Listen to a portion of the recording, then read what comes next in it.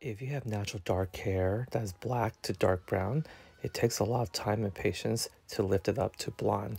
You can see here, you're going to have to section the hair and lift each section foil by foil. It's going to take like probably 100 or 1,000 foils, depending on how much hair you have, and a lot of waiting time to get it to lift perfectly even. And then toning and glazing the hair is the most important step because it ensures that your hair has dimension, look natural and healthy. Make sure you follow for more.